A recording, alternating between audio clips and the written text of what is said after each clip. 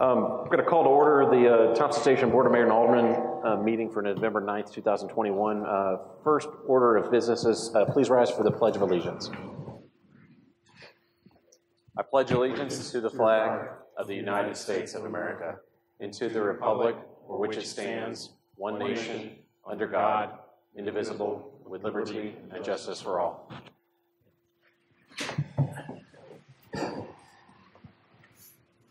All right, board, we have before us a consent agenda containing multiple items, mostly Canterbury roadway improvement acceptance. Did any board member wishing to pull anything off the consent agenda? I'll entertain a motion then. Do we ask questions about the truck, or do we need to pull it off? Cool. Okay, you pull the truck off. All right, we're going to have a request to pull item J, which is purchase of the dump truck. We'll take that off consent. Okay, I will entertain a motion. Make a motion to approve the consent agenda. Okay, I have a motion. I'll second. Properly seconded. Discussion. If we don't talk about the truck, does that mean we can't purchase it in time for delivery? We're just going to have a discussion about it. Okay, after that. Good point. All right, so I guess so we're now going to be voting on consent agenda items A through I. All in favor say aye. Aye. That's all ayes, 4-0. So we will discuss item J, which is purchase of the dump truck. Hey, staff, can you give us a quick? Sure, and I'll turn it over in a minute to Brian. We did budget for this, and of course, as everybody knows, supply and demand now being what it is, you virtually are unable to acquire trucks, and especially these types of trucks. What was included in the package included the state contract, and Mid-10, which is where we bought the last one, was more competitive than the state contract, which is the case again this year. As I think Andrew or somebody said, the fact of the matter is, if it isn't ordered at this point in time, it's going to be even longer than August. That's what they are telling us. How much longer? I can't tell you.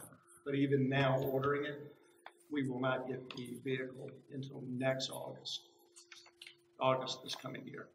So what will happen is, in the budget, we'll have ample time for the additional amount from the 60 to the mid-70 range that's in here for the dump body and things of that nature.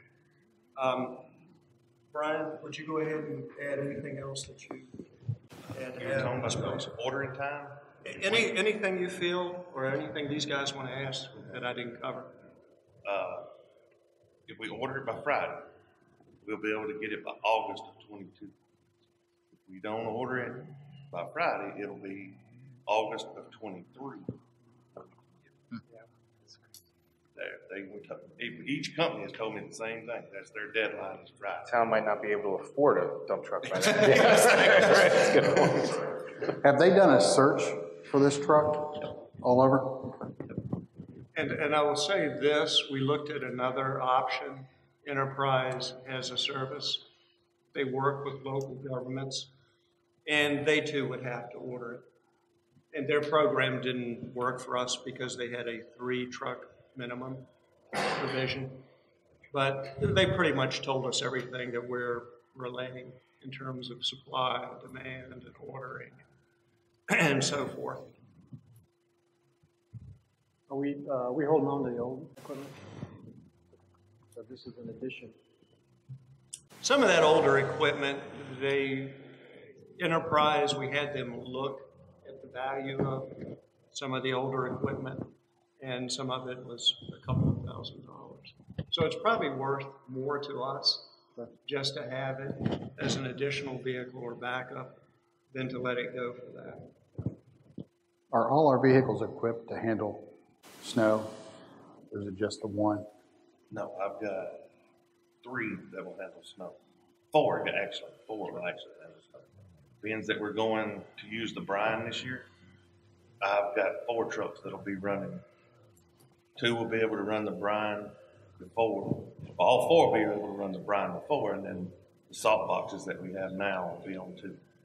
That's this dump truck that I'm wanting to order. I'm going to have it equipped with salt box and plow. We have 4 people that can drive the truck? Yep. All right. As long as they don't quit on. All right, any other questions regarding the dump truck? Are we ready for a motion? Make a motion to approve the purchase of 2021 dump truck? 22? 2022 dump truck. I have a motion. Second. Motion and seconded. Any further discussion? All those in favor say aye. Aye. The ayes have it. 4-0. All right, that concludes the consent agenda items. We'll move into announcements and/or agenda requests. Real quick announcement from here. I didn't say this at the beginning of the meeting. Mayor Napier is unavailable to be here tonight, so I'll be facilitating the meeting as vice mayor. Any other announcements or agenda requests? Just one thing we talked about, Mike and I talked earlier about the stoplight signal. If you could just give us an update at the end of what you found out earlier today. We can just get through all that.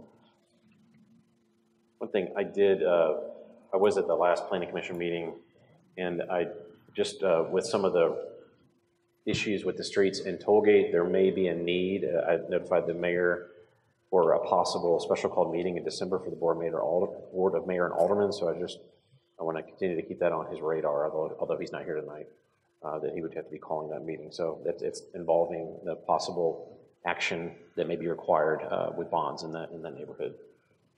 I'll keep that on everybody's radar. Anything else? Okay. We'll move on to public comments. I didn't have a sign-in sheet. Regina, nobody signed in. Is that right? Okay. We'll open up the microphone to public comments. Please come forward. Anything to say, please say your name and your address, and it is limited to 3 minutes, so the mic is open. Okay. I see nobody wants to speak. We'll close public comments. Moving to unfinished business, item number 1, the redistricting comptroller's office considerations and directives. I'll turn it over to staff. I think the latest documents have been provided. You have hard copies as well. So, Andrew, do you want to talk further about it? Or? Yeah, I'll just make sure to clarify a few things. So these are, and again, I know Perk sent out to you all some research on this issue, so you have that, and we can certainly discuss parts of it. But one of the things that was asked for, what are the possibilities? So according to Mr. Hill, effectively the 7 possibilities you have before you, there's 2 options for 2 wards, 2 options for 3 wards, 2 options for 4 wards, and the 7th actually violates a few of the tenets of wards, the 6 ward options, because of the way the census blocks works, and we can get into that in a minute. But those are, in his opinion, as a GIS consultant for the comptroller's office, the options available to the town, given the census blocks and the current population. You've also got an Excel spreadsheet of municipalities in the state that do have a ward system. So you have that for your review. But again, this is the committee. The BOMA designated themselves as the committee. And what we're looking for, if anything, is advice on if we need to be drafting an ordinance or not. Again, there's some time constraints in the spring on when this would need to be done. I think the latest is May for a second reading of an ordinance. Ideally, it would be earlier just because of voter registration cards going out at the end of February. So that's kind of where we are in terms of presenting this, and it's the will of this committee to direct us on what the committee desires. You all had questions in our prior meeting. We tried to capture those questions and answer them. From an approval standpoint, it cannot be done by referendum. It would be done by the vote of this body, and it would require a supermajority, 4 out of the 5 of you, 2/3 vote to approve whatever your choice is. As far as the number of wards, number of aldermen that potentially exist, because the town was formed before June 30th of 1991, you have as, by statute, you may have as many as 2 aldermen to 2 wards, up to 8 aldermen or 8 wards. Again, that would be done by ordinance, approved by 4 out of those 5 members of the body. As far as the town being able to have at-large members, you could, again, from the memo, certainly you can. It's just a scenario that you may put that in place, and down the road you may need to look at reviewing that and changing it. Some of you may still be on the body at that point, some of you may not. It's something that probably on a regular basis needs to be reviewed, and that's what I walked away from the research with. Is sure you can have at-large members, but it's just you need to review it on a regular basis because your demographics can change, and you need to potentially consider changing that at-large decision. So we'll be happy to try and answer other questions that you have. Like I said, we try to capture those that you had talked about in the prior meeting. So tonight, you're asking for direction if we were to continue to proceed with drafting a resolution. We would ultimately draft an ordinance, have 2 readings. Yep. We would have public hearing. This is, again, preliminary. What is the will of this committee? And this comes out of the committee and gets presented to the full BOMA. I know you're the same, but technically that's the way that would work. And I will add one other thing before, if y'all have questions, of course, ask them.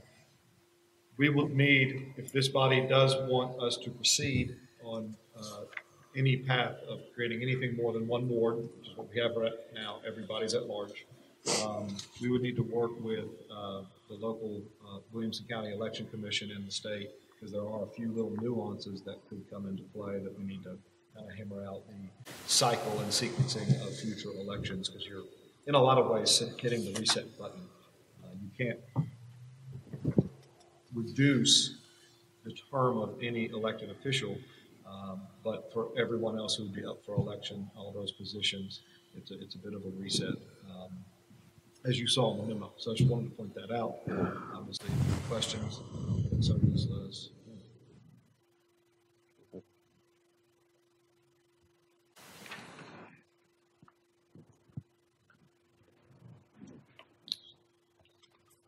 Well, should we start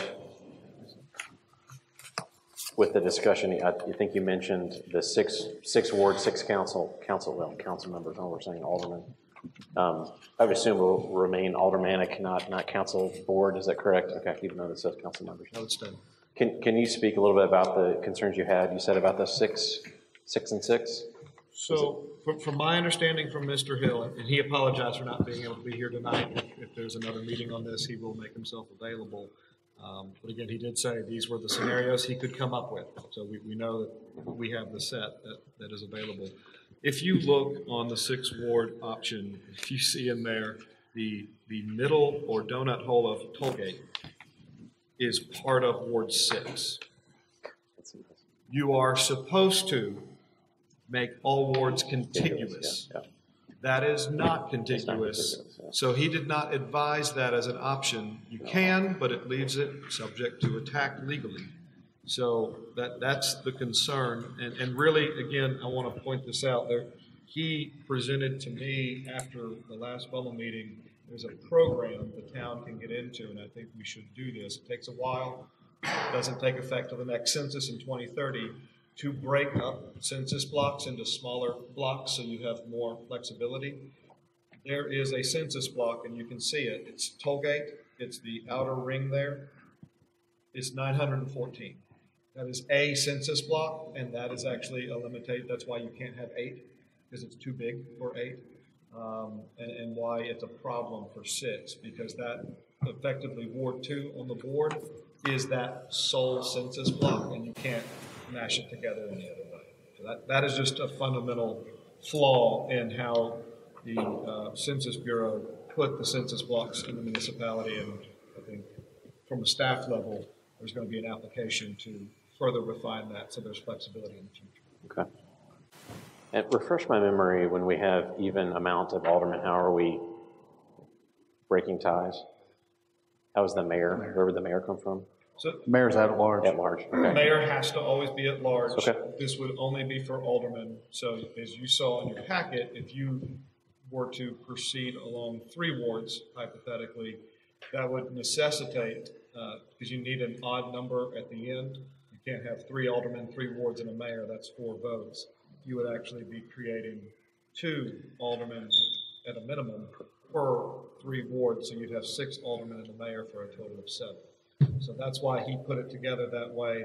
If you go with an even number of wards, you can conceivably stay at 4 aldermen with the mayor at large. If you go with an odd number of wards, you would need to go to 2 aldermen per ward. As the town grows, is it easier to keep smaller amount of wards balanced, or is it more challenging? Or do more wards make it easier? Because we know of, through sewer reservations and neighborhoods that are on the radar. So if I think I understand your question, is how can we reevaluate this, or how can we prevent it from getting out of balance, right? Yeah. From a population to Right. representative. You're supposed to, as he explained in the last meeting, you need to be as close as you can in population totals per ward across all the wards.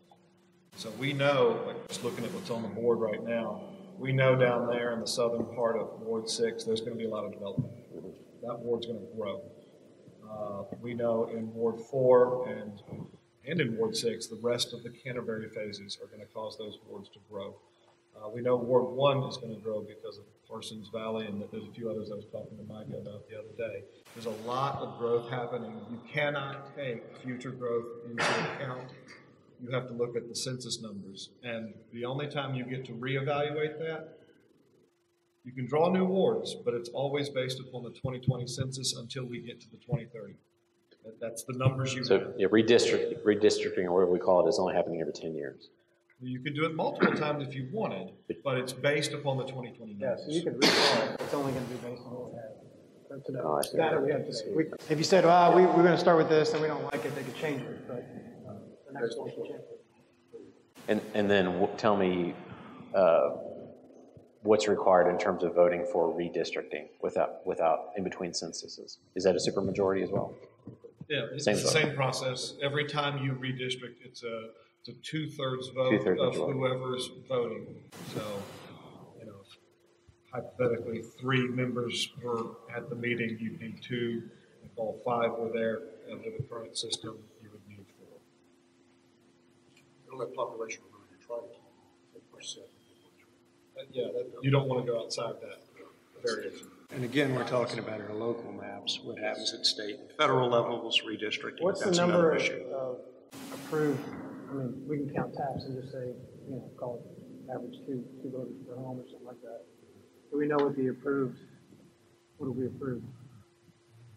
roughly? Like, do we know how many homes are gonna be in Littleberry?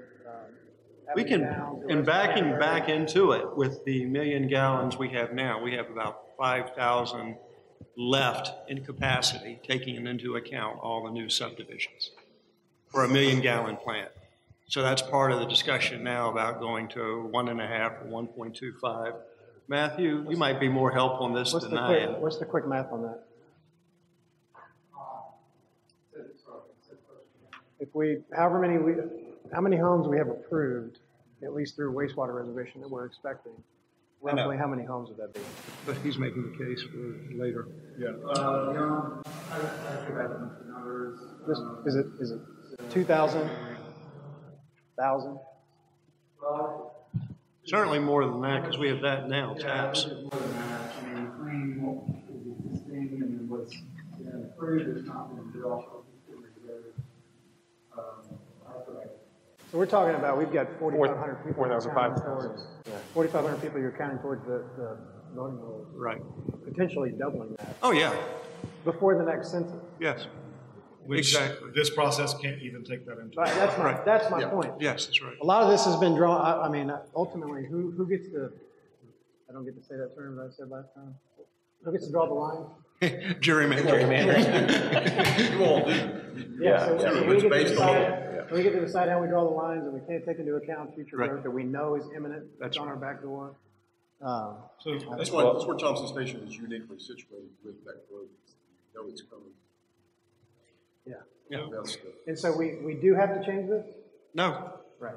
it's just May. That, after June 30th, 1901, it said shall. This is yeah, May. if Thompson Station were founded a year later, it'd be a requirement. So the only other thing I'll say on that point is while you can't take future growth into account directly, you could look at the options to see which one balances future growth, because you know it's happening in a lot of different areas.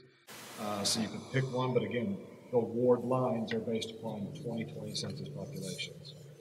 You know, again, looking up here, you know there's going to be growth in 4, a lot in 6, 1.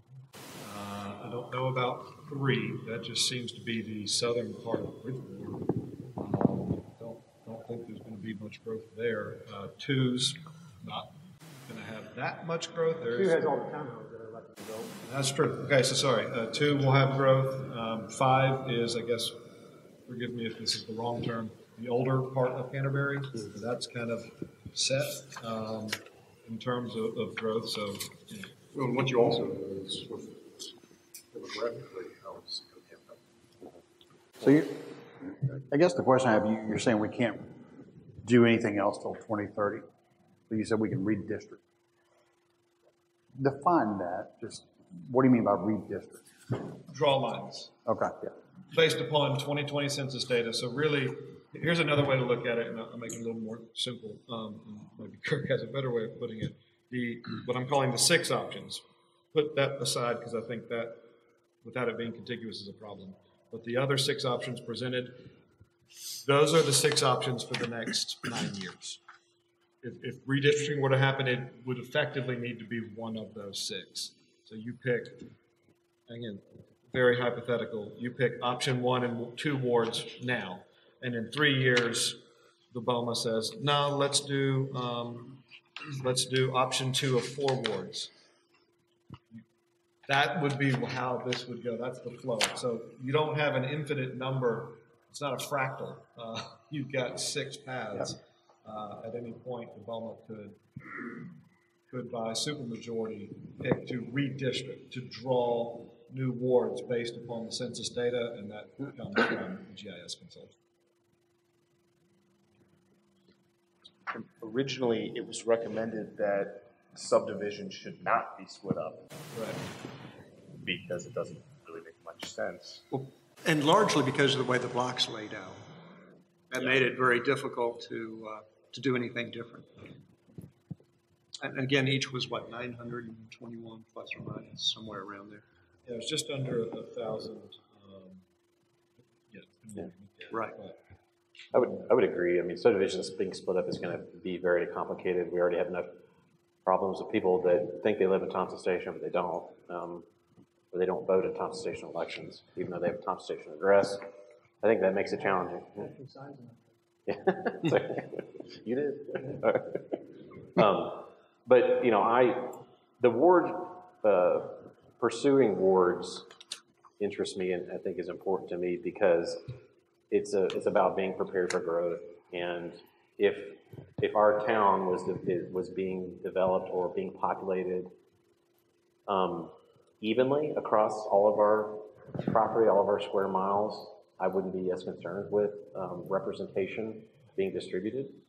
But we're not. We have nodes, and that's the way our LDO is kind of built. We have nodes, and population is going to grow in certain areas, which, I mean, just honestly, we have every part of this town every area in this town has different concerns, you know, politically, you know, that they need representation. They deserve equal representation. I do think that pursuing wards is appropriate. I don't know. I mean, I'm on board with expanding the board as we grow. I mean, it is going to be a challenging thing because it is a super majority, so we all have to get behind it. I'm willing as a board member to talk about other options. That doesn't have to be expanding the board. It can be keeping the board the size it is. I do think that more wards gives us more options to, you know, modify borders if necessary as needed. It gives us more flexibility as we develop, as more neighborhoods become established and grow within these different wards. So, yeah, I apologize for not making the last meeting where we had the work session. I know that was critical to this discussion, but I do support some path of creating wards. And I guess for us to, it's supermajority tonight to talk about moving forward with any kind of, or is it just a? I think it would be a regular majority. It's the ordinance that requires. That would need to require, okay. And again, it's just directives. If there's more information you need, you know, if there is going to be a December meeting, for example, keep this on the agenda and bring back more information. If you need cap information or future growth, again, can't take it into account directly, but if you wanted to know where that future growth pocket is and how do we have wards that are balanced, maybe that's a possibility. I know, Alderman, Zen, you talked about splitting up subdivisions, and one of the topics last month was Canterbury being split up under a 4-ward scenario because Canterbury is so big, because they're 2,000 plus, and that doesn't comport for the GIS consultant with 4 wards. You know, as an example, the two ward scenarios effectively, unless I'm reading this incorrectly, either puts Canterbury and Bridgemore in a ward, and then everywhere else would be the other ward, and then flip it north on the other option would be Canterbury and Tollgate as a ward, and everywhere else is another ward. That's a scenario that does keep subdivisions together, but it also puts them with a lot of other communities. We may not always be able to keep neighborhoods contiguous, but at least until we understand how the system works, it seems like it makes sense to me. So if we look at this option, the 3 wards, 6 council members, option 2, that means we're expanding the board, correct? Correct. By 2, and the mayor is never counted in any of this. That's, when we say 3 wards, 6 council members, you have 3 wards, 3 at large. You could do that. You could also do 2 aldermen per ward to get to 6, and have the mayor at large. I guess one thing you just popped into my head, and I don't know, Kirk, what you would think of this. If you did 3 wards, would you have 1 alderman at large to keep it at 4? I haven't thought of that one yet. I just kind of, I realize it's keeping the same. So that's number. one thing. That's definitely one option to look at. Because you have the mayor at large. Because if we're talking about dividing things up, to me, it's this one I'm talking about, right up there. It just doesn't take into account any growth. Right, but I mean, it divides everything up. We're 4,500 voters, and we're getting ready to potentially double that You know, in the next few years, and it just, 1 and 2 are going to grow. What happens in Ward 3 when the people who are rural are claiming they want representation and their alderman lives in your neighborhood? It's the exact same problem that we see well, the main now. problem is we don't have an at-large candidates. Is that, you know, like I talked about this last time. If you represent Ward 1, you create these pockets of politics, I guess, where you're not beholden to anybody in 3 or 2. You're just beholden to the people in 1. Yeah, so there's going to be a lack of leadership or representation in the long run, because right now people can come up to 4 or 5 people wherever they live and hound us to do something that's important. But all of a sudden, now I'm in 2. Now I don't need to worry about 3. I feel like that takes a little bit off of what a small town should feel like when you're representing the town. I don't think there's vast differences in the people that live in such a small area. I mean, that was as it was presented to me, it was like, the reason why we want to discuss this is to provide representation for people like on the west side of town who may not have representation. But right now, you've got 4 aldermen and a mayor who are at large that are beholden to the entire population of the town.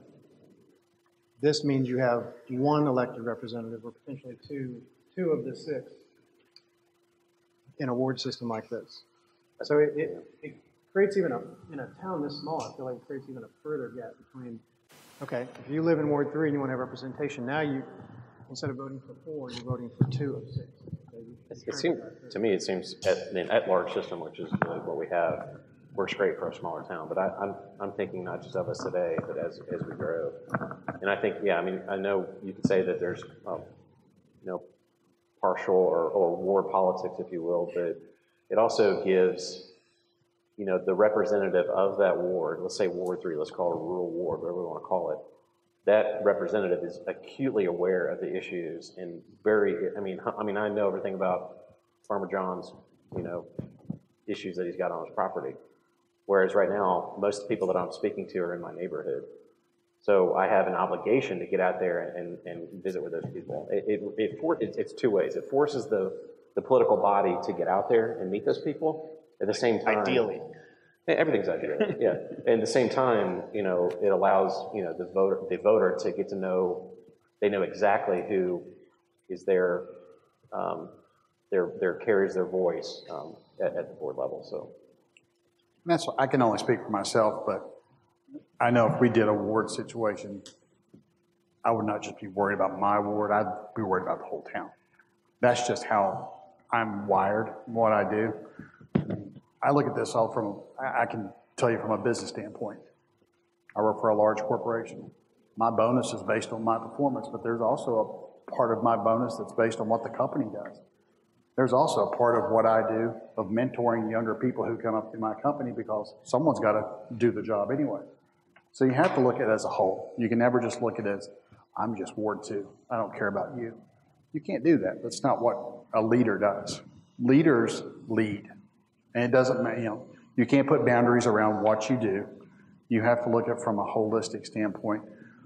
Yeah, your focus is whatever ward you represent, but you have to look at it from a town standpoint because everything affects the town.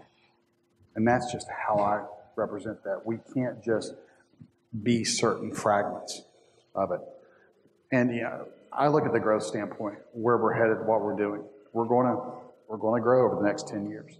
We have to be prepared for that. And that's the unfortunate part is, I hate saying it, we haven't been as prepared going into this as what we probably should have. We've had stumbling blocks, we haven't done it. So the decisions we make now move forward into what we're doing. We've got some catching up to do, but overall we've done a nice job. I think we can do a better job of growing as a town.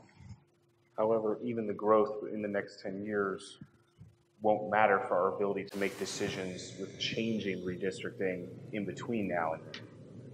But it sets the forefront of what we're going to be doing. Oh, sure. I'm all for, as the town grows, more membership on the board and award system in the future. I'm just concerned that with having to use these numbers for the next 10 years, I find and I lean that it becomes a little bit more representative for everyone to be at large.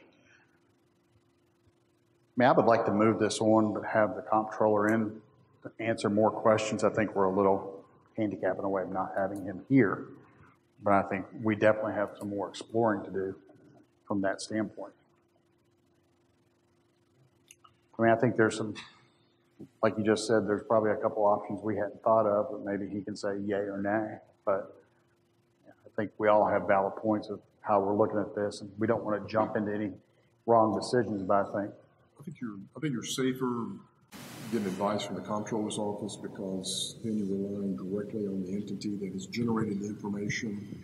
And if there's a challenge of it, at least you would be relying on that information, that data, and those proposals.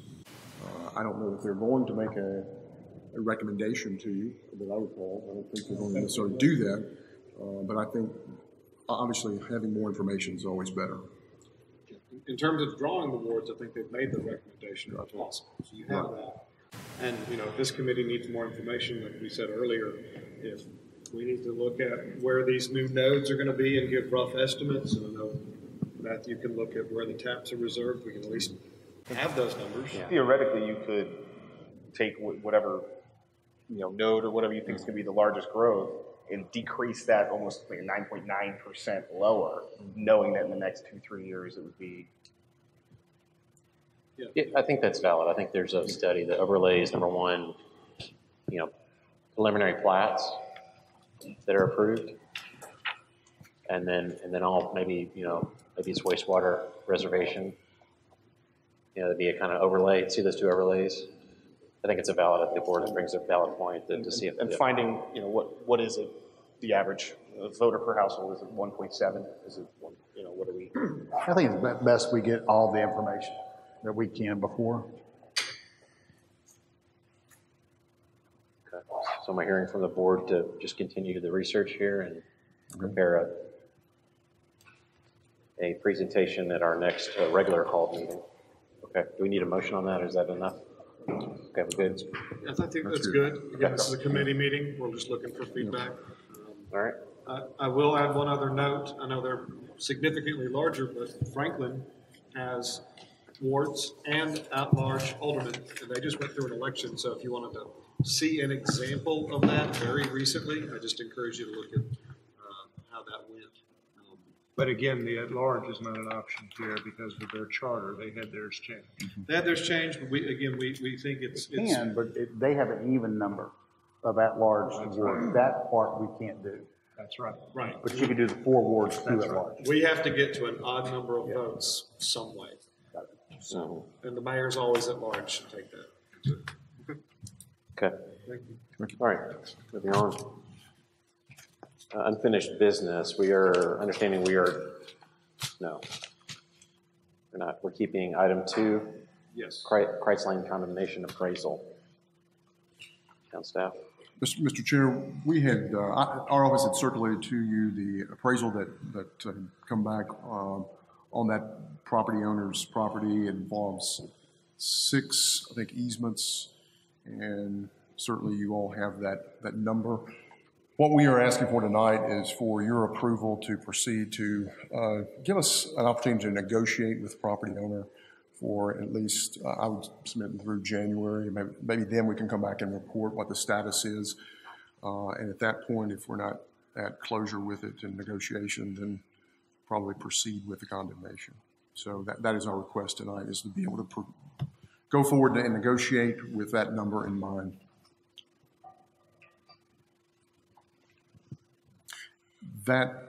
This particular piece of property is part of phase 1. I think there's one easement that is not a part of it, as I understand, but the remainder of it is. So the majority of the easements involve the roundabout. That's right. Sure. But this does not delay us in getting started. No, we have the right to proceed. Correct. Is everyone in? All right, board, any questions or comments about this condemnation appraisal?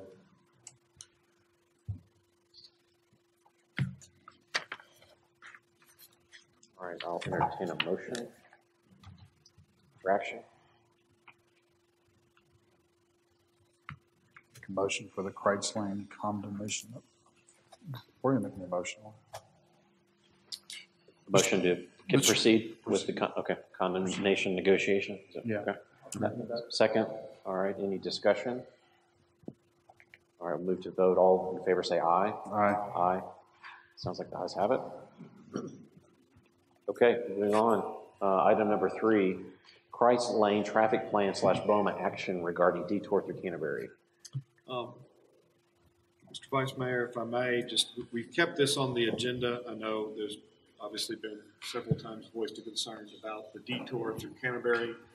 Please recall that the very first phase of phase 1 is dealing with a section of Kreitz Lane so that work is completed to allow that entrance into Canterbury to be open. So when the rest of phase 1 through Clayton Arnold is closed, the detour is available. There's still time on that. We're just keeping it on the agenda in case something were to happen, that there's feedback, hey, we need to ban on-street parking or anything like that. We've talked about it before. I don't know if you'll have any feedback, but I also wanted to take the opportunity. We've been talking with Brandon Baxter about the exact timeline. Just wanted to read his most recent email when we asked, when does construction start? And so there is a pending TDEC permit, and as soon as that is approved, which they anticipate at any time now, they've submitted everything they have to. There's nothing on the town or the engineer or the contractor's part. We're waiting on TDEC. Rogers can immediately start on anything that does not require a road closure. That's erosion control measures. They may have already started some of that. This was a November 2nd email that he said that could start by the end of this week or during next. So we're right in that time. And then the other thing he noted, Rogers must provide a minimum of 1 week notification before the road closures can take effect. Those were the electronic signs that the board requested that we put out 1 week ahead of time before any section of Price Lane is closed, and then they will be used throughout the project. But right now we're waiting on the final TDEC thumbs up to close that first section. So there will be a part of Price Lane closed. The Clayton Arnold intersection will not be closed. That will be the next phase of phase one. The third entrance will be closed. Correct. What about parking? Like for construction workers and everything? Where does that happen? They have built parking areas. I don't know if y'all noticed the gravel pads. Yeah. That's going to be for their construction parking. You approve it? You're good with all that? I mean, you've been over there watching them do it, so. Yeah, it's going to be a limited area of parking anyhow. They probably don't have a huge crew. No. And the options are limited. And we also have Avenue Downs. I don't know if they're going to utilize Avenue Downs at all, but that's still under construction, and that can be a little bit of overflow. I'll also note that our office, Kirk particularly, has given various members of Williamson County School System updates. Here's the plan, here's what's happening. Please be aware of it, and as soon as we know that a closure is happening, we'll make sure, town staff will make sure that the school system knows, because I think Alderman Zinn, you pointed out to me that it's going to change the school bus schedule and the route, so we want to make sure that that's not too disruptive. I think we've sent to you all, we've reached out to their transportation and asked if anything we can do to help facilitate it, accommodate it, communication with you all, we're happy to do it. And so far, we haven't received any feedback, so hopefully they are making their parents aware and Just keep giving them information. Sure. Yeah. More the merrier. But have we had the conversation with Spring Hill yet about the closures? We have had discussions, and as recently as today, the meeting I've mentioned with the mayors, the administrator and I, we have 3 dates now that may work. One of them is soon as Friday. Whether that will work with everybody's schedule, I don't know. But this is going to be a more face-to-face effort. Again, a lot of communication gets thrown in a lot of directions. Kurt, as you probably know, with Dixon County is involved with the school board, and that's helped facilitate the flow of information, but it hasn't resulted in any feedback. So sometimes it actually takes that face-to-face opportunity. They certainly are well aware of everything that's going on, just as we're aware of what's going on there. And we've requested a traffic study, which was in that interlocal we all approved, because of what's going on in the development corridors that people are already starting to complain about before they really even are in the throes of construction. So what that will result in, I don't know, but we're requesting that traffic study as well. And, more information and more communication. But at the end of the day, it comes down to, I guess, whether people meeting can actually do something to ameliorate or otherwise soften impacts. I guess that remains to be seen. It's a little off topic, but on the Spring Hill issue, there is a meeting later this week on that, and Price Lane will likely at least be mentioned, and obviously with that meeting as well. And I've let their attorney know about this and sent some documents. So their information is being forwarded. Are we talking about the new Port Royal? That was Yep. well, yes. That's one of them. Yeah. So the last remark regarding Brandon's communication is going to be at some point the fact that we're erecting different signs and other odds and ends. There will be a change order and cost for those things. We do not know what that is yet. That'll come back from the contractors, subcontractors most likely. Good news is that this project coming in at 1.4 versus, I believe, the estimates I had seen as high as 2.8, we've got, frankly, quite a, especially with what's going on now in the world in terms of trying to get a contract signed. Yeah, it's a windfall. Local traffic only sign? Huh? This is like for the local traffic only handful of signs? Yeah, all those kinds of odds and ends. They Yep. want to change it for that? Yep, I'm sure. So, I've asked a couple times for a milestone schedule. Yeah, we've gotten 2 or 3 of those from Brandon. We'll get another. I haven't gotten any of them. Like, I'm talking real simple. What's the phasing plan? Yeah, right. Start, stop, months. Let's check back Yeah, on one that, yeah, for page. sure. 1 page milestone schedule. We'll ask for it. When we get it, we'll send it to the board. To the board, thank you. Yeah. Thank you. Sure we do. Okay, no action required on this. That's just an update, correct? Yes. Okay, all right. That closes unfinished business. We're going to move into new business. My understanding, agenda item 4 is being deferred by the request of the landowners. Is that accurate? I think that's accurate. There's still some nuance to the agreements. I know I sent y'all a communication about that earlier today. There's a lot of documents involved. There's 2 other attorneys, Mr. Jordan's attorney and Mr. Magna's attorney, and I'm waiting on a little bit of feedback from that. We are getting very close, and there's just a few more things that need to be done. I am very optimistic that this will be ready fully at the next BOMA meeting. So I'm just, per their request, and I think it would be wise to defer this, a motion to defer just to the next meeting. Okay, so that does require a motion from the board? I prefer one, please. Okay. I'll entertain a motion.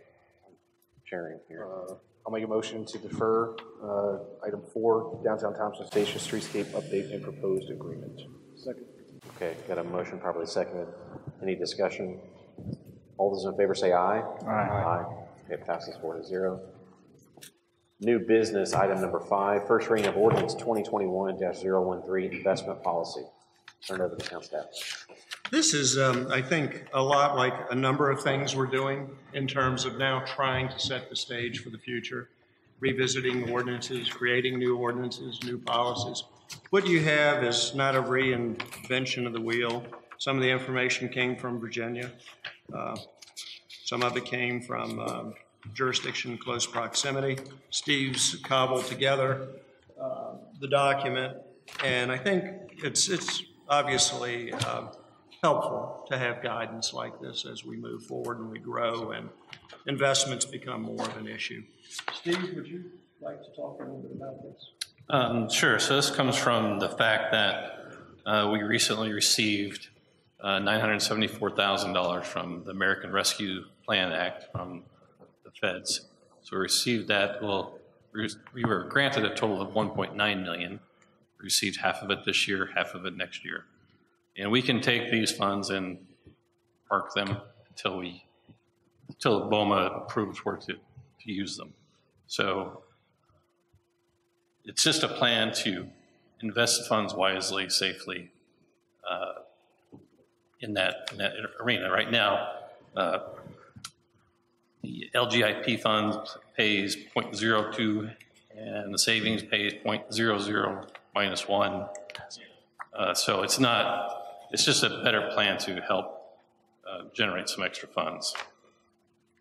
And a policy like this needs to be in place before we invest. Correct. Those dollars. Yes. Yeah. I mean, otherwise it sticks in savings accounts. That money, though, the federal money that was part of the discussion, that's got to be separated and kept independently anyway.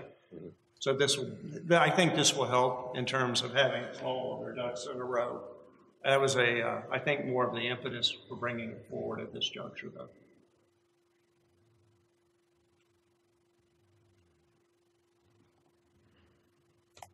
Okay. You can discuss, or I'll entertain a motion from the board.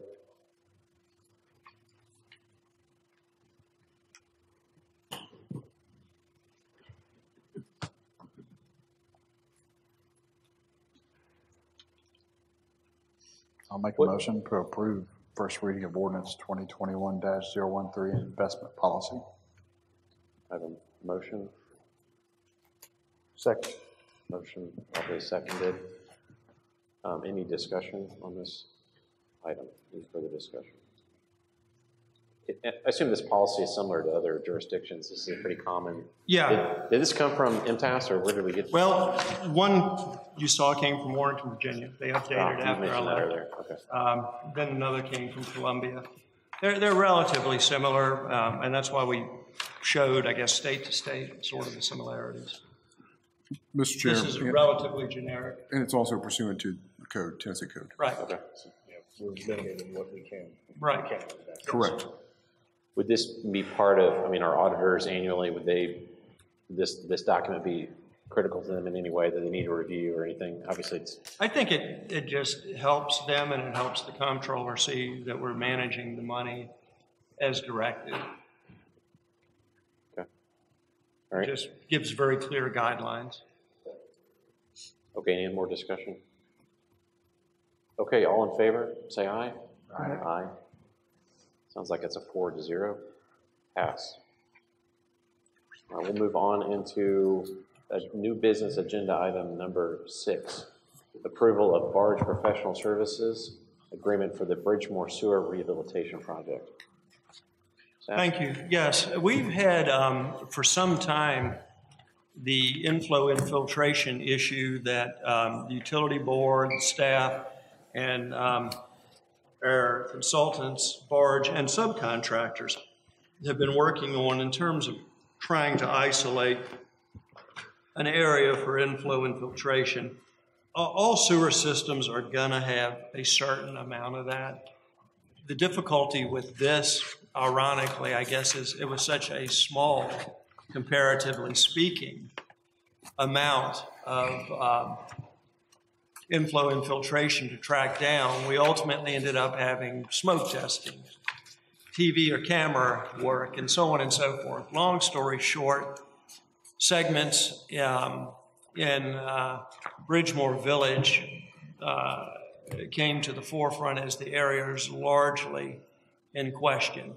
And the utility board took up the latest, which was, you're going to see this information that's in front of you, what generally the findings were, and the recommendation ultimately was for rehabilitation and the methodology to be used and an estimated cost and so forth. So I don't want to steal any more of Matthew's thunder. Maybe you should perhaps proceed if you don't mind. Sure, thank you, Ken. And that was a very good introduction. I was planning on saying most of that, but yeah, just to kind of dovetail on what Ken just said, this has been kind of a culmination of some flow monitoring, some CCTV work in Bridgemore. We were able to, with the flow monitoring, to kind of isolate Bridgemore as the biggest problem area in the sewer system, to where inflow and infiltration is getting in the system during rain events and shortly after rain events. So we ended up TVing, or there was a contractor with the city that TV'd all of the pipes in Bridgemore subdivision. And this is just a couple examples of, just to kind of give you guys some context. The picture on the right is, there are only a handful of ductile iron material pipes in Bridgemore, but pretty much all of them had this issue on the right. Is basically there's water, there's evidence of water seeping in at the joints of these pipes. The rest of Bridgemore is all PVC material, and we didn't see any issues in the PVC pipes where water was potentially getting in.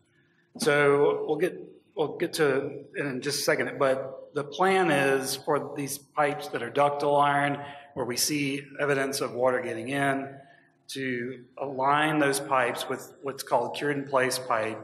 And if you're not familiar with it, essentially what they do is, think of it as a bag or a sock that they insert into the pipe. They inflate it either with steam or hot water, or they can even use UV to cure the pipe. Once it's been heated, it hardens, it takes the shape of that hose pipe, and you've got one continuous bag from manhole to manhole. So there's no joints for water to get in at. So we essentially keep that water out, or prevent it from getting back in. So that's the plan with the ductile iron pipes in the system. Now, we weren't really looking for it, but the picture on the left was kind of something that we stumbled across when we were reviewing the TV data. This is grease. It's grease that's accumulated over time. There's probably other material in there besides grease, but the bulk of it, of what's sticking to the pipe, is grease. So this is probably the worst pipe in Bridgemore, so this is kind of an extreme case. But there are other pipes in Bridgemore that also have grease that has accumulated over time. So one other recommendation that came out of reviewing that data was go ahead and give the Bridgemore collection system a thorough cleaning to make sure that any sort of potential blockages like this don't persist and continue to get worse. Because ultimately, this could get worse and maybe even cause a sewer overflow at some point if it backs up, if water backs up at that point in the system. So as part of this one project, it will line those pipes that are ductile where there's water seeping in, as well as clean these areas where grease is accumulated over time. If you don't mind, flip to the next. So this is just kind of a summation of what I just said. We've got about 2,000 linear feet of ductile iron pipe that we're looking to install cured in place pipe in. The subdivision as a whole is roughly 35,000 linear feet of cleaning. The opinion of cost is roughly 300 to 350,000. That's both design and construction. And then if you don't mind, go to the next one. It's a little hard to see here, but the purple lines are those are the lines that are ductile iron where we saw the evidence of water getting into the system. The lines that are orange are the pipes that had the worst grease that we saw when we were reviewing the data. Now, like I said a minute ago, we're recommending go ahead and cleaning the whole system to make sure we get all of it, but the orange lines, the orange pipes were the worst that we came across. How did we end up with different lines? Throughout different materials? Yeah, how did we end up with different materials? Well, I know the pipes there on the west side, those are very deep. I don't remember exactly how deep they are, but I know they're deeper than typically we would use just a regular PVC. You can also use a thicker wall PVC pipe, but that's not what was used here. They ended up using ductile. So it's deeper here. I think that may also be the case for the pipes that are on the east side as well, but I'm not 100% sure on those. I know the ones on the west side are deeper, but I'm not sure on the east. Is ductile iron an approved material? It is, yes. It used to be a standard, but not so much anymore. PVC was, when it first came out, considered a very inferior product. But of course, all of that has changed over time, and now it's the inverse. Yeah, the town-wide, I'd say, I don't know the numbers right off the top of my head, but over 90% of the town's sewer system is PVC. There are very few ductile iron pipes in the system. Were the ductile iron joints, did they meet standard, joining procedure? I mean, were they built appropriately, what you can tell? I can't say. It's hard. I mean, it's hard to tell. And these were probably some of the older parts of the system as a whole. I don't remember exactly when they were put in the ground, but I think it's been 8 to 10 years since these were put in. It is abnormal to be leaking at 8 to 10 Yes, it is. That's right. Yep. Mm-hmm. Will there be any service interruptions with your sock method? There'll be brief interruptions, should only last about a day while they're putting that in now they'll coordinate, the contractor, whoever it ultimately ends up being, they'll make sure that those folks are aware ahead of time that during X number of hours during the day, they won't be able to do their laundry or use the bathroom, but it should only last a day. And you manage that by turning the water off of the homes, I assume? Okay.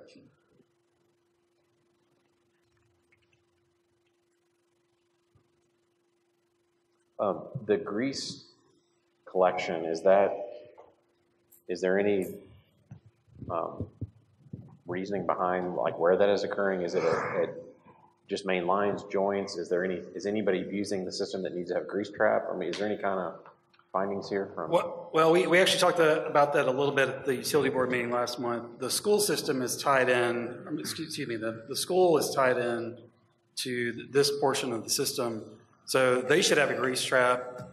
We actually talked a little bit about maybe some of the town staff going by and checking with them to make sure that it is being utilized and cleaned regularly like it's supposed to be. Everything else is pretty much residential. So we also talked a little bit at the last utility board meeting. A lot of utilities and cities have really, that have bigger problems than this, have really gone after it. They've done PR campaigns, come up with mascots, even to get the word out that you need to not put grease down down your sink. We had talked about that, put it on the bill or whatever, not right. Pour certain stuff down your drain. Mm-hmm. Yeah, and then we have issues, I know, in our neighborhood with the wipes and all that stuff. Yeah, the wipes are a big problem. They're titled flushable, but they're not flushable. Yeah. Is it the building official's responsibility to check the functionality of the grease trap, or is that a health department responsibility? Actually, when it is a school, it's a higher form. They're frankly on their honor system. Yes. But we can't dictate to them, and they do work through and with the health department, so they are supposed to be adhering to all of that. I think part of that too, Kenny said he thought was at a lift station where they had cut on and off. The grease accumulation? Yeah. I think the worst is down near the pump station. And sometimes when there's construction going on, those kinds of things happen. So that allows, unfortunately, for sometimes more of the congealing and things when it's not being flushed as much. Now, I will say at some point, and we're not there yet, but it certainly harkens back to the discussion you all had earlier about growth. At some point, the staff is going to need probably a jet. There are types that you can pull behind vehicles as opposed to the very expensive trucks that have all of that on it. You probably have seen those in larger jurisdictions.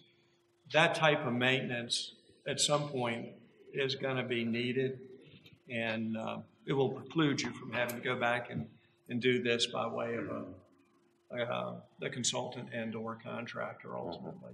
But we're not there yet. Okay. They're very expensive pieces of equipment. You have to have staff. It's involved. Yeah, we get Mike Rowe from Dirty Jobs over here. One more question. The septic that comes out of all this repair, does our system have to handle that? Is that usually part of the contract? The contractor will, whatever he flushes out, he'll capture that and haul it off site and dispose of it. Somebody else's system, not ours. Okay.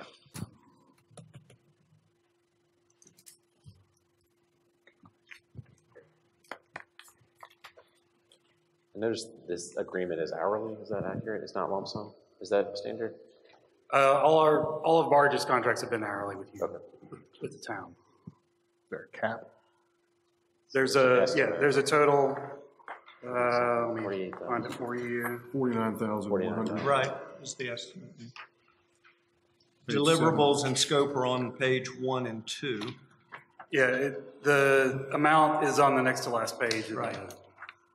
And it's not really particularly involved, I wouldn't think, when you look at the scope. I mean, it's something y'all have done regularly enough, and deliverables. What's the time frame? That's also on the next to last page. We were looking at roughly 4.5 months for design and bidding, and then roughly another 4 months of construction. Now, I should say that construction time, that's contract time. I don't expect the construction itself to actually last that long. Construction will probably last less than a month total. Okay. Any more questions from the board? If not, I'll entertain a motion.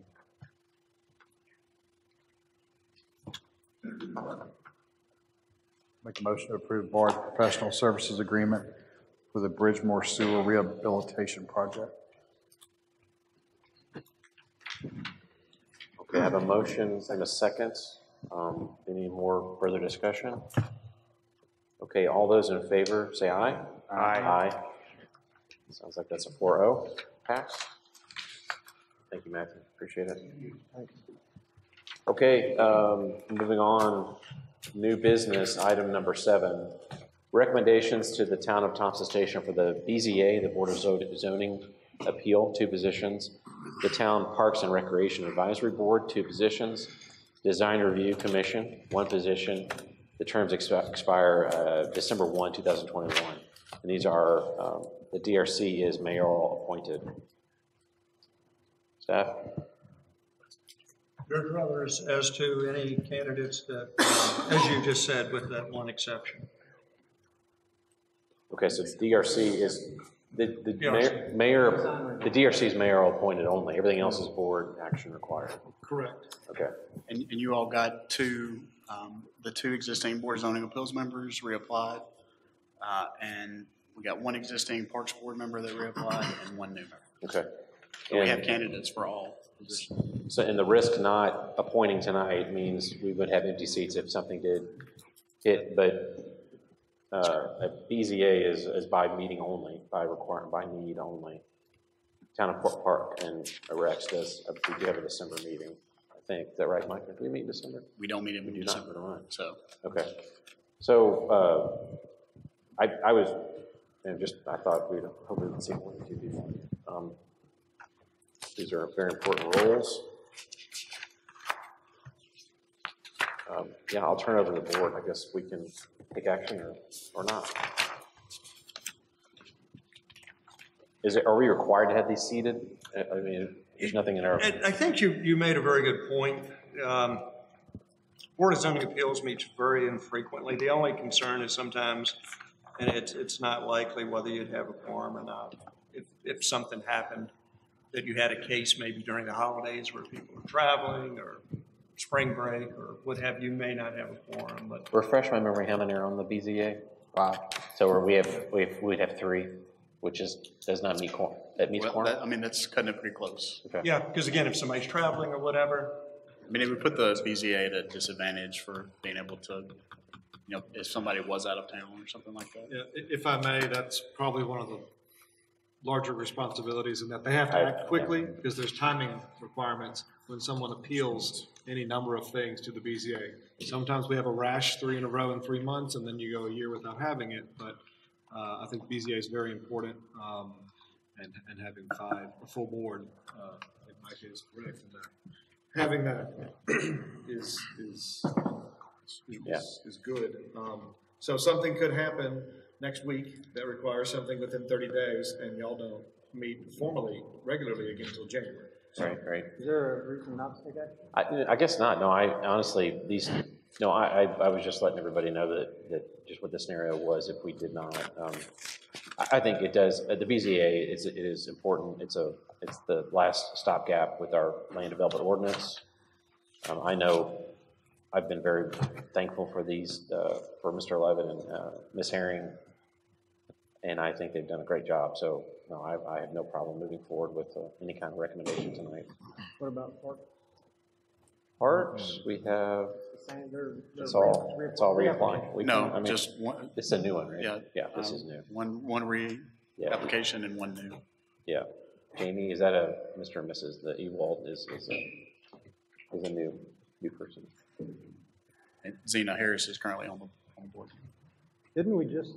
Zena was replacing Jim Van Vliet's term, so she was just Got it. I thought when we did that, it extended for a time. Ms. Harris has done a great job. She's been very active on the board, so on the advisory board.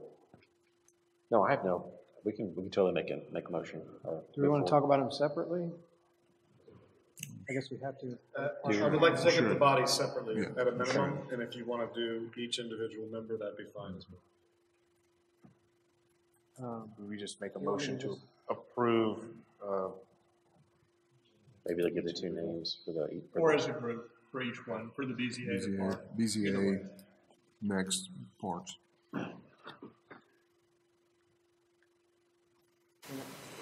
Anybody? Yeah, I'll make a motion to approve the two applicants for the town BZA, Mary Herring and Bryce Weber. I'll second that. Okay, I got a motion and a proper second. Any discussion on BZA appointees? Yeah, we appreciate their service. Yes, we do appreciate it. All in favor, say aye. Aye.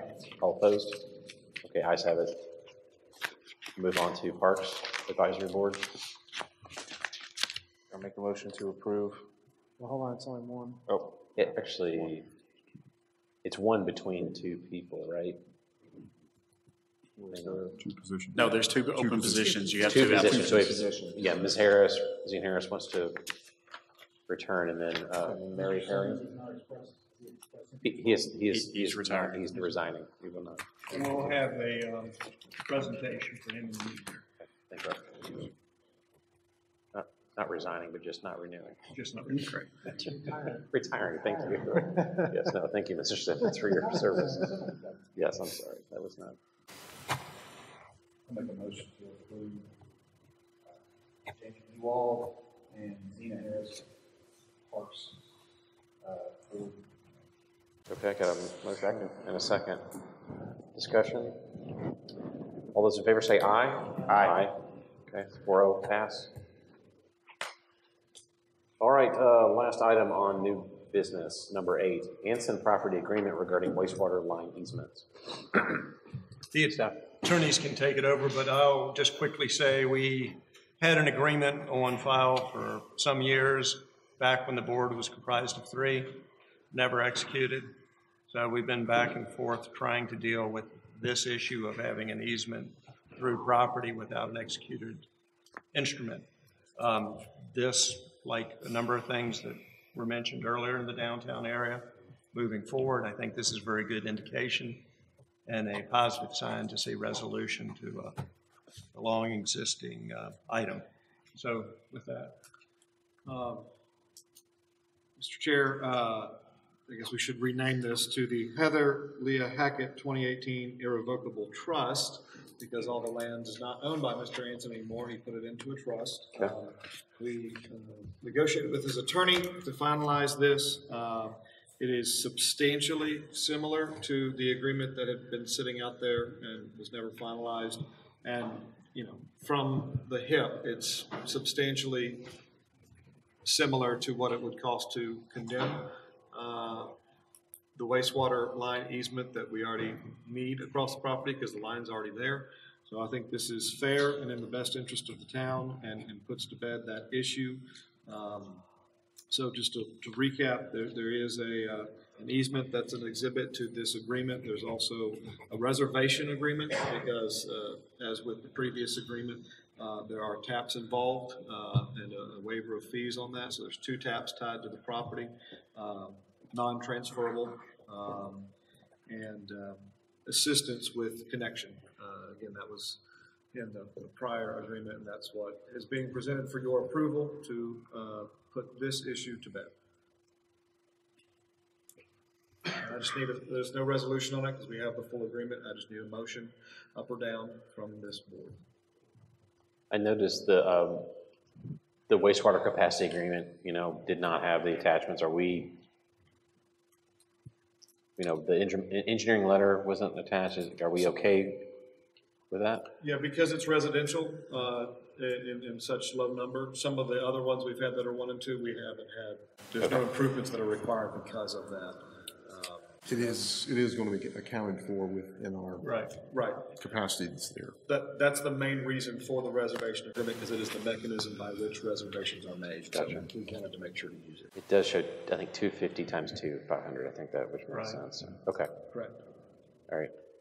Motion to approve the Anson properties regarding the wastewater line.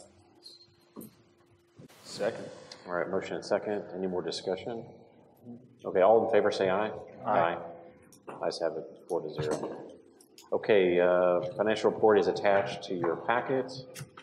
There's some updates. We talked, any more, do we want to hit these key project monthly updates? Do you want to hit that? Yeah, these come from each of the contractors that we, the town of Thompson Station, have entered into agreements with for each of the major projects that we have going on in town. So that is all included. Alderman Stover wanted a quick update. Micah can speak to that regarding a CMAQ grant we're trying to get for signalization improvements. So that's different than, these that are ongoing projects and contracts. Micah, would you like to talk a little bit about that? Sure. This would relate to the signal at 31 and Thompson Station Road. We're doing a joint CMAQ, which is a TDOT grant, basically, application to upgrade signals from that signal all the way down to some point in Spring Hill. And so that would give us some money to upgrade those. You'd already budgeted some money to upgrade that. So we were just kind of waiting to see when, if we would get the grant money first and not have to use town money. TDOT has a new commissioner, or their commissioner left, so they've got an interim commissioner, so that's caused some delay in the grant awards. We found out today from TDOT. So they do intend to make the awards by the end of this month. So we'll kind of wait to see what happens with that and then move forward if we need to upgrade the signal. We won't have to pay as much as what we originally thought. If we can get the grant, we only have to pay. Have we done did they get an estimate from, I guess, Ballard? Who gave us, we had an estimate for it, I thought. Brian got that. S&W. S&W lighting. S&W. So we got an estimate. What was the cost to do the box? It's been a few, I think it was like 26,000. We budgeted at least that much. I thought. So if we had to, we could pull the trigger and do it now. But and that's my concern. If we don't get the grant, I think there needs to be something done. Yeah, we can do it if we don't get the grant, but I think the grant is more than just the money. As has been mentioned before, it's trying to coordinate and work with Spring Hill. One of the things I've seen going on now, I guess for the better part, as we move towards 3 years, is the constant discussion about the signals favoring east or west or north or south, allowing this user group versus that user group to have more time during this time or that time. And depending on where you are in that debate, it continues to be a never-ending cycle of discussion. The hope is by doing more jointly, and I think, frankly, with the change in personnel in Spring Hill, it's gotten a little better in terms of elevating the discussion and not favoring just throw it north-south. So I think this is going to be helpful in terms of the big picture as well, not just the hardware, but the people portion I was talking about earlier. Well, I appreciate the coordination. The only other thing I would add, the grant could dictate that we need different equipment if we are coordinating with Spring Hill, so that may be a different differentiation of that as well. The equipment at the Kreitz and 31 seems to work pretty well for the most part. So, well, it again depends on who you talk to. We've had one individual that's called 4 times in the last 2 weeks. Where does he live? He says Thompson Station, but I think he means the zip code. Okay. I mean, at the end of the day, we have a process to how we establish the signal timing. Yeah, and we have a programmer that came in and looked at that. Yeah, so in do the we last have to do anything fortnight. else to reprogram? Do we need to, is there a study or anything that has to be done? Or are we just? We'll look at this as part of the major thoroughfare plan. There will probably be additional signal timing that we'll have to do as a sub-component of that. Okay. But it's probably about, we were talking about that last couple of weeks, it's probably about time to upgrade or to update the signal timing plans kind of town-wide. Okay. Anyway. Does anybody else have access to that box besides the sheriff and you?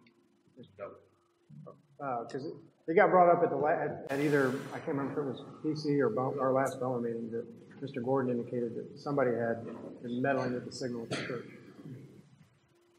And some other people are like, So you said there's padlocks on that? Remember that get brought up? Yes. So just to comfort our brains, can you put new padlocks on there? That's not an accusation. Some people might have a key to that box that we don't know about. So The padlocks, nobody has a key to it unless I got it. I'm the only one. you're the only one that's got it. Yes. So how the sheriff, if he's out there operating on Sundays? Sheriff is using the outside little access box. Okay. Just for remotes only. So he has no access inside that box. Okay, so that's just manual control while you're Yeah, there? he's just manually controlled. Okay, well, I mean, that's fine. Yeah. It got brought up. I'm asking the question. I hadn't heard that before, but. Yeah. I have padlocks on all our boxes. Because we were thinking somebody was getting in. Well, maybe that's what he was thinking too. I didn't even put him on the spot. We've got an all-new set of padlocks that, you know, on certain medium, I think Ken's, and they have one in his office. And trust me, I have not gone in those boxes. So just real quick, so I don't know if anyone else has called you, but if you want to update everyone on 431 and the Kreitz Lane box. I'm working with Barge, with Teresa, trying to get a timing plan that's going to make everybody happy. But I'm doing my best. Oh, I didn't hear about a call, man. So it's, I guess something happened to the memory of the box or whatever, and you're getting lined up traffic on Kreitz, and you get lined up traffic on 431. And Brian had a wonderful conversation while I was sitting there for a few minutes the other day, but the memory has lapsed on that light, so we either got to... It's the same equipment as on the other side. You know, all our equipment is the same. And the person that came in did reprogram, and We've had to basically recreate the signal timing plan for some reason. They really can't explain to us why it's happened, but we're working on it. It started this week or last week. You got two sides that are very unhappy because you either have you're way back there, almost a can tall, but traffic flows. Once it turns, everyone can flow through quickly. It's just you got to wait 3 minutes. It's going to be a work in progress. We've got more subdivisions opening down 431. People are going back to work, you know, from COVID absence. So I think it's just a confluence of events. Has there been any I'm sorry. No, that's all right. It was a good jumping off point while we're here. 31, the South Corridor study is going to result ultimately, I hope, in that being unveiled and coming back to all the jurisdictions up and down the corridor, showing what it'll look like. And that's going to be great once it gets underway, but it'll take a number of years, but at least it is moving to the forefront. So, but I didn't mean to interrupt. Has there been any discussion about 431 and 840? There's a huge, it's starting to become a huge backup right there. There's already been a couple of accidents right there. Has TDOT expressed anything, or have we looked at that intersection about how we can help that? Well, Spring Hill is redoing that entire intersection at 840 and 431. Spring Hill? Spring Hill and the federal government. I'm talking about the interchange. I'm talking about. Oh, just the light itself. No. I'm talking about coming off 840. You talking about when you're heading southbound on 431, getting off 840 going southbound, like you're going to go to the Greystone Quarry. Yep. Yeah, it's a disaster. It's a disaster. It is I can pretty tell you sad. why, because there's people stopping and dealing with traffic heading north out. You've seen it. They don't understand that you can drive all the way up. They stop, and it causes a backup all the way on 840. And then when you got people trying to drive north to merge back onto 840, they just sit there until someone lets them through. Yeah.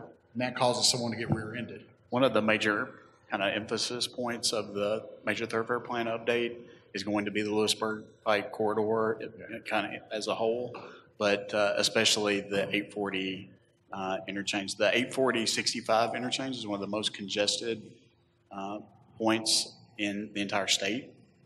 And so we're going to kind of take that to TDOT, and we see spillover of that because people are getting off at 840 in Lewisburg. So we're going to bring that to TDOT and try to get some. My biggest concern is when you're traveling, make sure I get my direction, west on 840, you come past 65 and you want to get off at 431, you're in dead man zone. Yeah. I mean, there is no place. I'll come in from Murfreesboro on occasion, and if you're trying to get over and that traffic's already backed up, it gets hairy. You're going 75 going past it, somebody merges back in. It's hairy. It's pretty We'll have several, we're going to have multiple discussions with TDOT about all the state routes, but especially 840 and 431. Thank you. All right, anything else? One real quick thing about the wastewater thing. You'd ask for a milestone price. We'd ask for the tap reservation. Yeah, total count. We send that out? He's working on that. He's coming back to the utility board because the last meeting, as you'll recall, the discussion was how far to go beyond 1 million, whether it was 1.25 or 1.5 million. Well, I think it was just more where we stand right now. Yeah, I'm not even worried about actual gallons. We have a reservation capacity. Right. Reservation process. We've approved a bunch. I'm just looking for a spreadsheet. Right, well, he's putting that together. The one that he put together wasn't so much the taps, but we were within, I think, 5,000 gallons per day of already hitting that million benchmark. So I think that's what we really are needing to focus on, is the capacity that we're paying for in the plant. And what that million's not going to do anything for us. Now that we're going to have this federal money, the recommendation is going to be, the staff recommendation, to take that nearly 2 million and apply it to go beyond a million to either the 1.25 or 1.5 million gallon plant. Because we know we've already raised fees to cover the improvements up to a million. But I think to the point that was made earlier, we're now getting all of these capacity reservation requests that are already going to put us back where we have been in the same position if we don't build the additional capacity. Do we have the list right now of where we stand as far as what's approved? Like Parsons Valley, Tollgate. We can get that. That's what we really. Well, and I think that's what was requested earlier. Tonight, the plats, how many are approved, how many connections, and that pretty well cross references with the reservation documents that we've been approved. But when all of that is said and done, where the rubber meets the road, is either you have the capacity or don't. Well, and one thing I'll say, we're really not going to have it unless, and that'll be coming back to you folks in the new year. We're going to have authorization to do those things. You're talking about the rescue plan money? I am. And the state and the comptroller in particularly has been rather adamant. They feel it should be used for multi-generational improvements and projects like this. And they've actually named specifically on a few occasions in meetings and conferences I've been in, things like these wastewater improvements. They should drive down some of our roads. Sir? They should drive down some of our roads. Yeah. The one thing I'll say about the reservation agreements, those have been almost exclusively for residential. So commercial has not, they're waiting. That's why we need the capacity. Yeah, they're under the impression that there will be capacity and they don't have to go through the reservation process. I've had that conversation with developers that they don't need to think that way, but commercial has sat on the sideline. So if we don't increase the capacity, we're going to be in the same situation we are now with commercial development saying, well, I wish we could come into Thompson Station, but there's no sewer. I get that part. I think for now, though, that's a good conversation. We're going to have that one.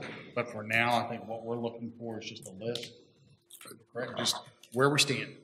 And we know what we got to do. We know we got to look at expansion, but for right now, just where it stands, who's approved, who's going in, because I sit on the utility board and I still can't keep up with it some days. What all's approved and what's not. Mr. Chairman, I think Barge will have that. They'll have that specific list. They've got it outlined. They'll know to whom it's been assigned, how it's been assigned, and I think that's something that can be corrected easily. Absolutely. Yes. And I'd like to see it cross-referenced so you have the plan, because that was asked again tonight. Yeah. How many subdivisions? It should be something that you'll be able to see information in several different ways. But I mean, obviously the bottom line is where we're going to be first of the year. These millions of dollars, how to spend them, and how not to end up in the shape we're in now. Okay. So. All right. Motion to adjourn. Motion to adjourn. Second? Second. All in favor say aye. Aye. Aye. All right. Good night, everybody.